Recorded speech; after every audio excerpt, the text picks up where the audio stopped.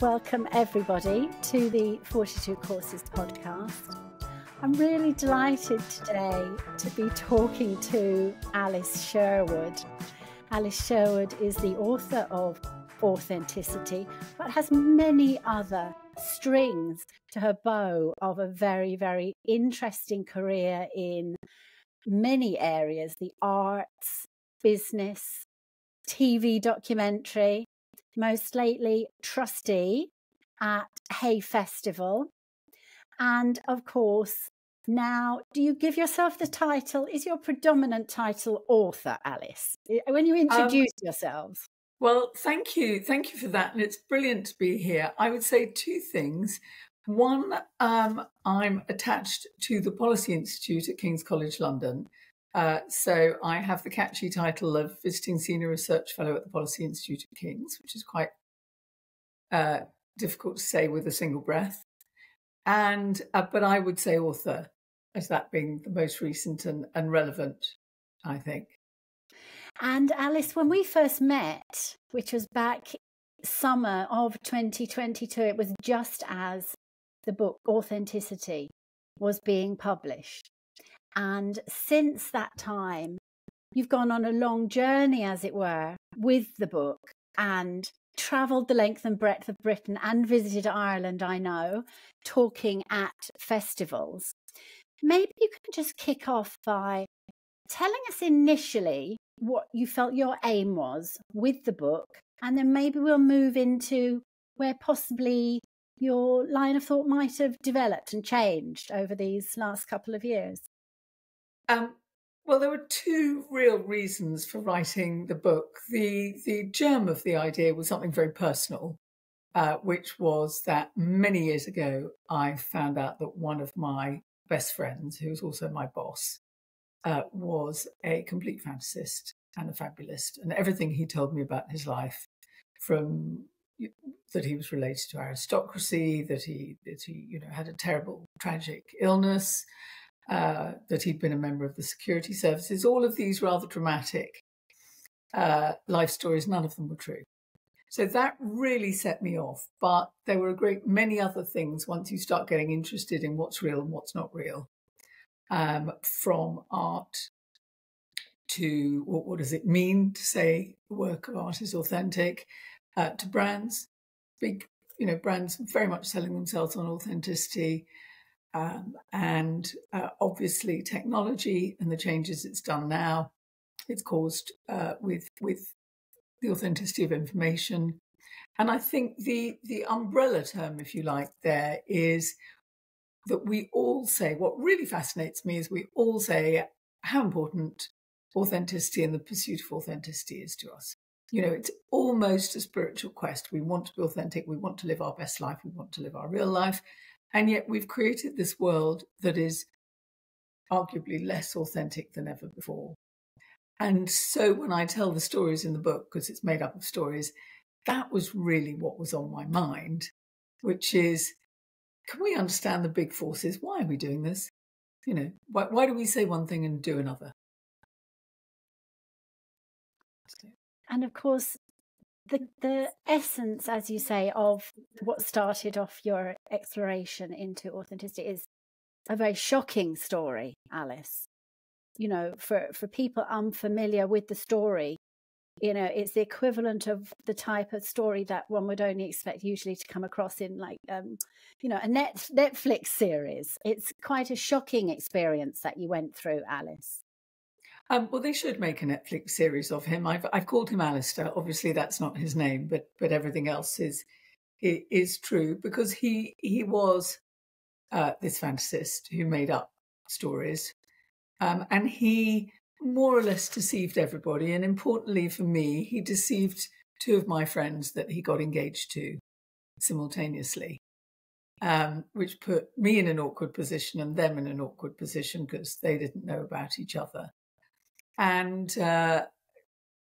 over time, because when push came to shove about having two fiancés, and you can't really have two fiancés at once, because sooner or later you're going to have to there'll be a date, in this case, New Year's Eve 1999, when you will have to either be with one or the other, and the other will be quite cross and start wondering why.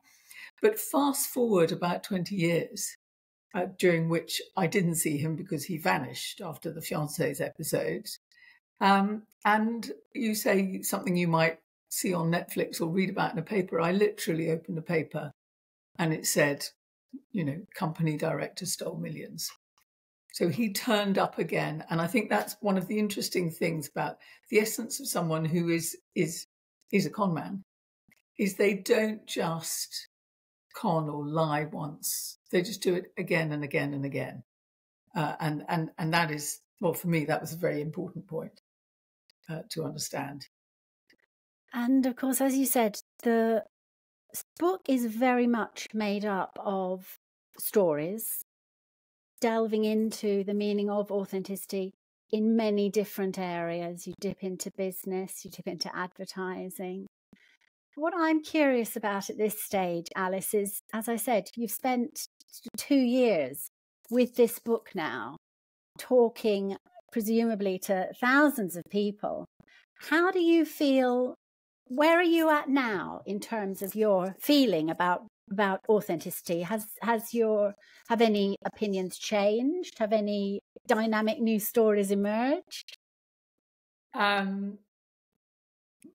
my feelings changed? No, except so many people come up to me after and tell me about the imposter they knew or the con man that they knew. So it is much more prevalent than you might have thought.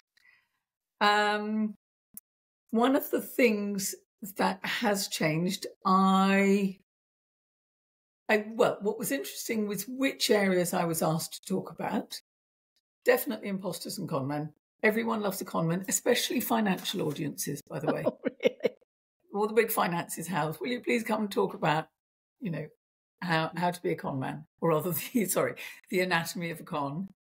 And people are interested in authenticity in art and brands.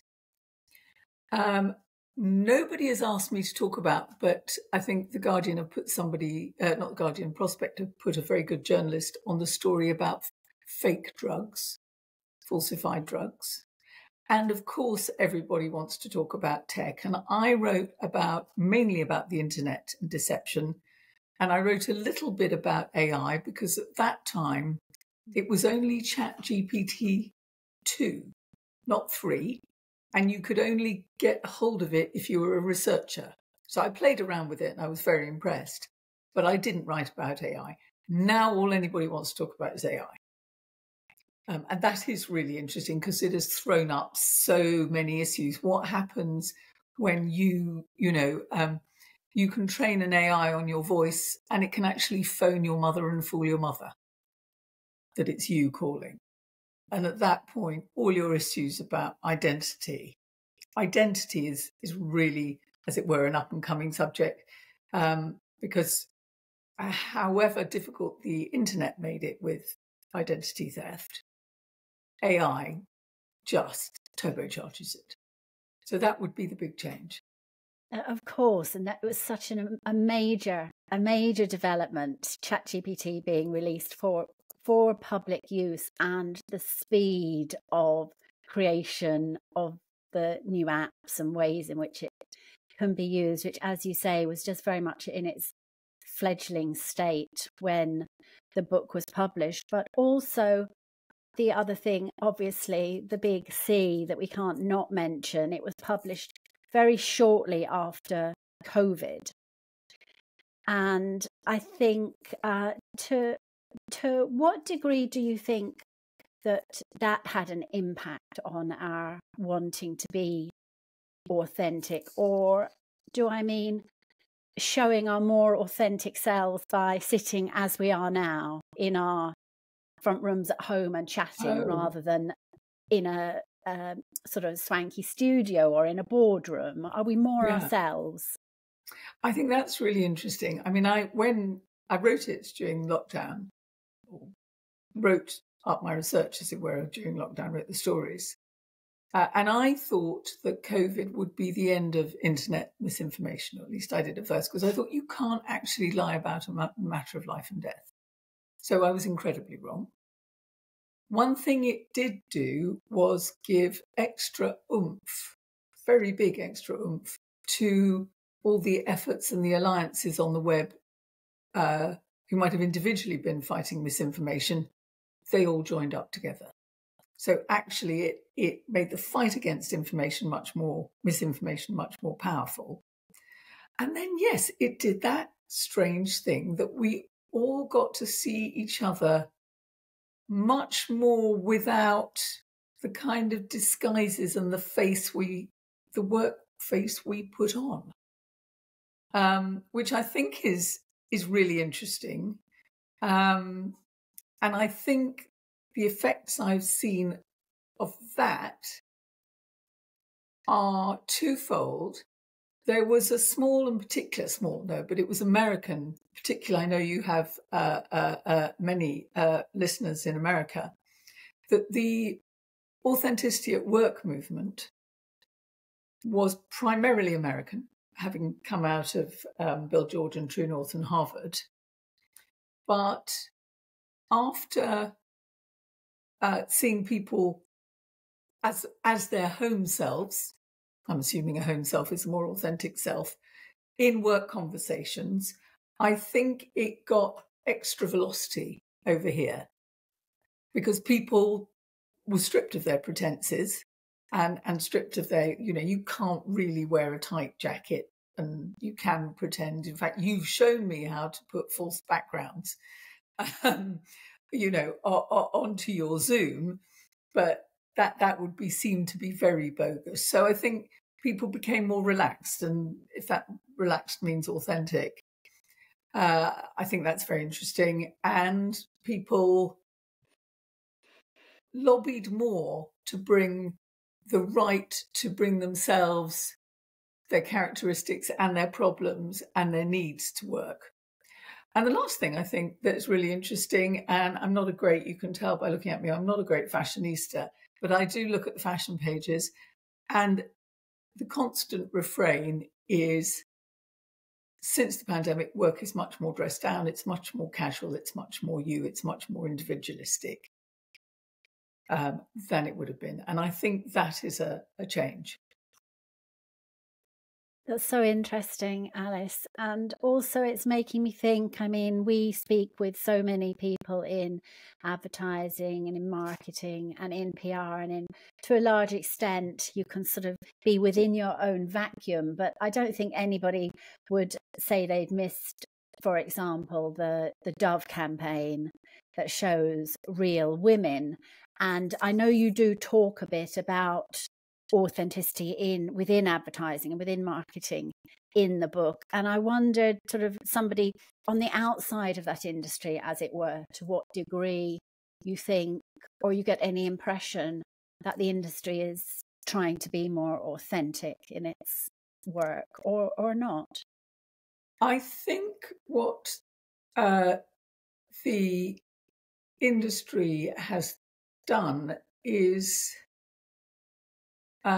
that it's moved on, as it were, from where it was in the second half of the 20th century, where the real innovation there was to sell brands as having personality, which was a very new thing, to add personality to a product. So I write about, I'm trying to remember, I think it was Omo, the clothes washing powder, which was marketed as your wash day friend, which is quite odd if you actually step back and think about it, that some powder will be your friend. But we know what they mean. And I think obviously the big change in our time has been purpose, and adding in, making your brands have a purpose, both for themselves and presumably in the hope that it will resonate with your customers, so that you have Harry's Razors who give 1%, I think, of their, I don't know whether it's their income or revenue, to men's mental health charities, and you have a lot of sustainable brands. And then you have some people slightly pushing back on that. I think it was when Hellmann's, is Hellmann's Unilever? I think so. Anyway, when Hellmann's decided that they were going to add purpose to their brand, and there were quite a lot of emails saying, come on, the purpose of mayo is just to go on your sandwich, please. Don't push it. But actually, they did have some point, which is actually, if you put any leftovers in your fridge with mayo, mixed up with mayo on bread, you've stopped wasting food, you've eaten it instead. So they had a good point. So I think purpose, adding purpose into your brand, which feels more authentic, I think. I'm not sure whether it always is. And that thing of encouraging you to choose brands as though they were your friends rather than products.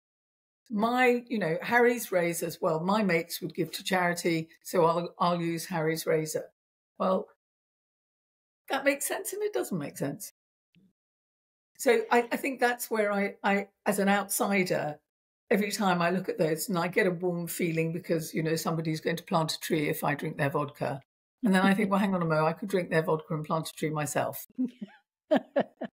So, the test must be in whether they do actually plant the trees or whether they do actually give the money.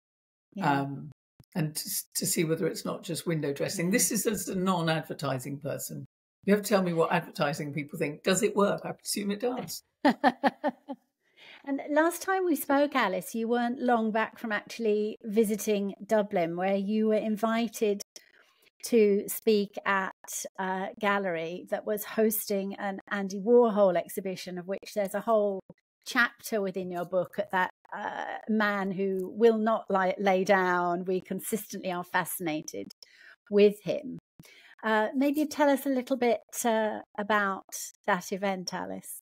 Yes, I will. It was an absolute thrill. It was at the Hugh Lane Gallery, which is the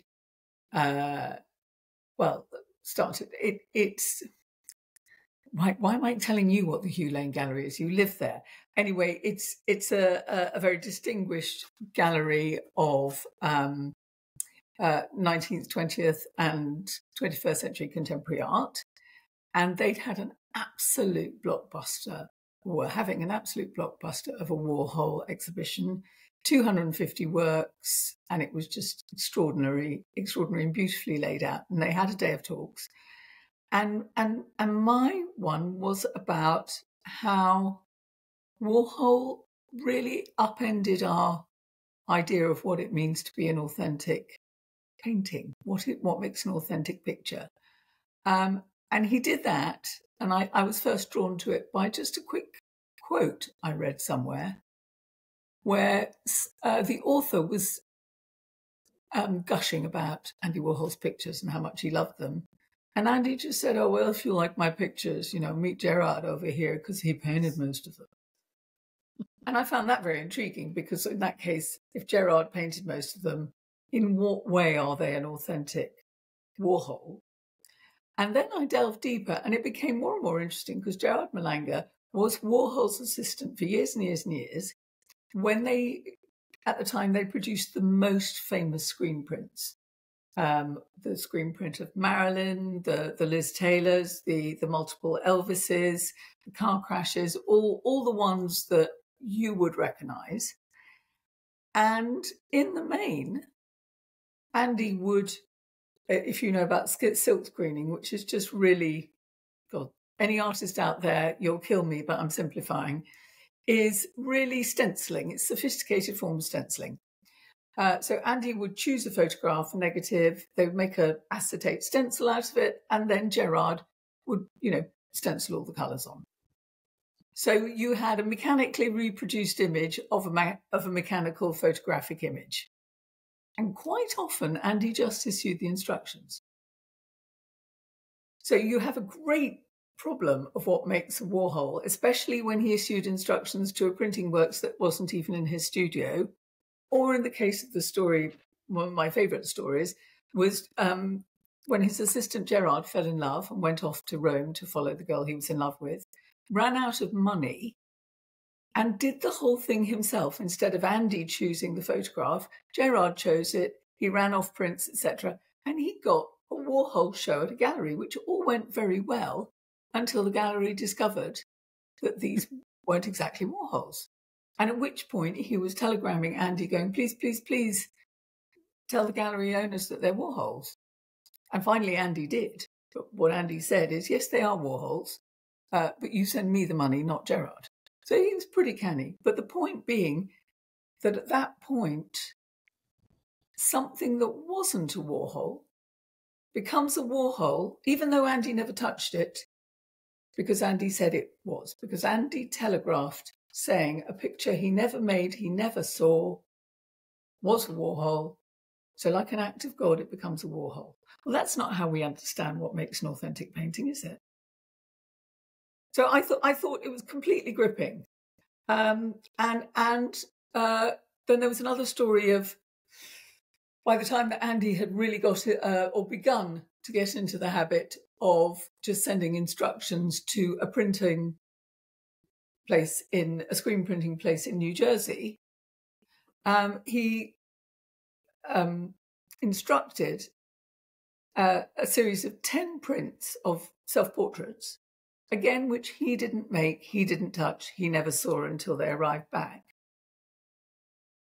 And 20 years later, just after he'd died, when these were very, very, very valuable suddenly, then it became incredibly relevant about whether that counted as authentic or not. And at that point, the Authentication Bureau set up by the Andy Warhol Foundation suddenly decided they weren't. So you have a very fascinating story of this character called Joe Simon Whelan, who had sold his house because he'd been a friend of Andy's, and he'd sold his house to buy one of these pictures, decided to sell it when it could be worth $2 million. And suddenly, even though every friend of Andy's, the foundation, everybody said this was authentic, the official people just stamped denied all over it and made it completely worthless. So I think he's completely fascinating. And for this talk, I also had a look at all the very many ways that Andy stays relevant now. And you talk about Netflix. Did you see the Netflix series? There was a Netflix series of his diaries. Only because you recommended it to me in our last conversation, Alice. So I can also recommend it now to anyone who's listening to this. Well, what's fascinating and draws together the various things we've been talking about is Andy Warhol never wrote his diaries. He I think, phoned them through or spoke them to Pat Hackett, who wrote them down.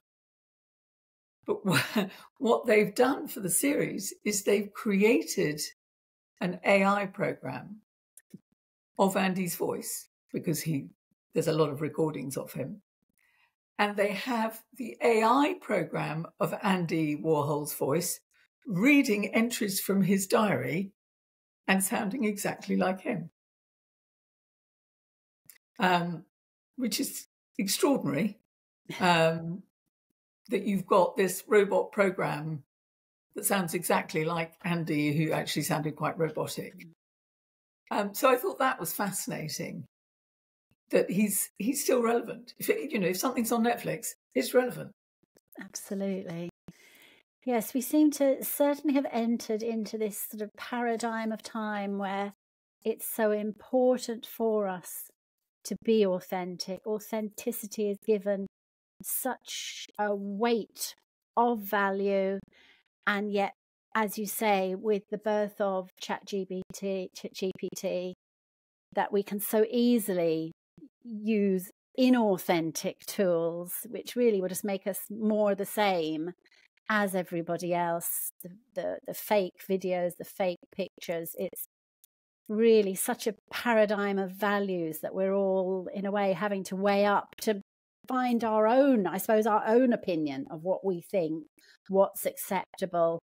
Is it acceptable to just cut and paste if you've created that text from your original prompts, which I think is a a fascinating, probably endless channel we could go down. But what I'm really interested in for you personally, Alice, is the way in which maybe, as I said at the outset, you've lived with these stories for a couple of years now, and obviously there's ones that are sort of, as you said, closer to your heart. But where do you feel we are at today in terms of either the value to us of things being authentic? Where do you think we're at? Where do you see us mid-2024? Well, my cynical take, in a way, do I mean cynical, is that for most of history, people have believed things that we would now think are absurd. So, are absurd and that wouldn't fool us. So we wouldn't say, that we're getting rain because the rain gods have rained on us. So in some senses, we're better off. I think our tendency to believe any old tosh that we want to believe is as strong as ever. Mm. So I think there are two conflicting forces. We can, of course, if we put our minds to it and Google intelligently, we can probably find the truth of anything. I was the director of an open source intelligence company. You can find out anything. It's all on the web. And you can find out the truth. But our deep instinct to search only for things that we deep down want to believe would probably overpower that. So I think we've got those twin forces. I think it's in a way quite sad that we, for once in history, we can actually find out whether things are true or not. We're just not doing it. On the subject of the sheer amount of misinformation out there, when I wrote the book, I called the last chapter Armies of Truth, and I called the book How to Reclaim Reality in a Counterfeit Culture. And I definitely saw that we've had time to understand how the internet works, and that these armies of truth of all sizes and shapes were beginning to fight misinformation on the internet. And you see whole countries beginning to fight misinformation. Then comes AI. Do we go back to square one? I don't think so, because it took us a very, very long time to react to falsehood on the internet. So I think it was last year that government passed its slightly dodgy in the sense of not perfect, online harms bills. But I think Facebook started in, was it 2004? But really got going in the mid-2000s. So it took the government 20 years to react. That's just one example to the problems. Compare that to the speed at which we've reacted to the issues of AI, and I think we've learnt something. I think we've learnt it's not only machines that can do machine learning. We've learnt too that once you see a threat like this, you've just got to move in fast. So I think we're actually in a slightly better place than we were at the turn of the 20th to 21st century, though facing something that could be horrific. But at least we've learned that we've got to do something about it. Well, it's a very uplifting note, I think, on which possibly to wrap up this conversation, to end it. You always are eminently positive, Alice. And and Chris, our CEO, reading your book, said how strongly your positive voice comes through in the book, which I'll hold up here for those when we have it in YouTube, so everybody knows finally the book we've been talking about. And moustache. Just to wrap up, Alice, as I said, you've spent this 2 years with the book. Your thoughts about things have developed and possibly changed. Where do you think you're going now in terms of, are there developments on this theme or new projects, or are you going completely left of centre in your next direction? It's very, very difficult. I've had one idea which I cannot possibly discuss because I think it's so bonkers that I've actually, my research notes are code-named bonkers. And I wake up in the middle of the night imagining myself telling my agent that I want to write about this subject. So very enigmatic, Alice. I have to say, whereas everybody wants to talk about authenticity, I think this would stop the conversation at a dinner. So I have to get it out of my system first. But I think the themes, there will be something similar in the themes, which is possibly to do with issues touching on global warming, which is back to the same issue, which is we all know that global warming is happening. We're all afraid of the consequences. Do we act? Or rather, what actually moves us to act on it? So it's probably something to do with that. I'm sure it'll be fascinating. We'll all be looking on the shelves for a book called Bonkers by Alice Sherwood. But in the meantime, we can all highly recommend that you do read her book, Authenticity. It's a fantastic read, full of stories. As we said at the outset, some of them are quite shocking, many of them humorous, covering many different areas. Know that you will enjoy it. And to say thank you, Alice, for joining me today for this chat. It's been lovely to see you again, and thank you for joining us in the 42 Courses podcast. Thank you very much indeed. It's been a real pleasure.